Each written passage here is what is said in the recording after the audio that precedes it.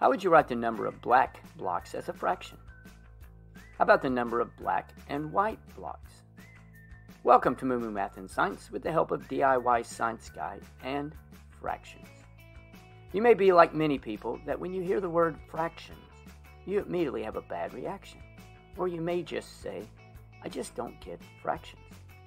In this video, I'd like to cover the most basic fact of a fraction and show you a fun activity to help you visualize or maybe even teach this fact.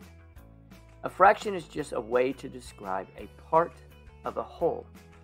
The part is the numerator, or the top number, and the whole is the denominator, or the bottom number. Take a look at these Skittles. My friend at DIY Science Guy has a fun activity that anyone can use to help remember that a fraction is a part of a whole. I'll put a link to his channel below. So let's write some fractions. Up first, let's write a fraction for the red color.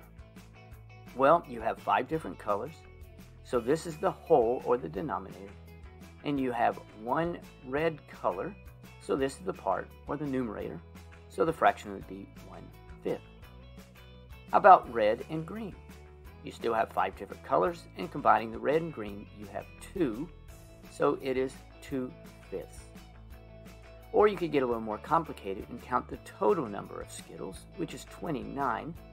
So how would you write the number of yellow Skittles? Well, you have 6 yellow Skittles, so it is 6/29. Okay, the 6 is the part, and the 29 is the whole. Now, here's the fun part. You can add some water, and look what happens.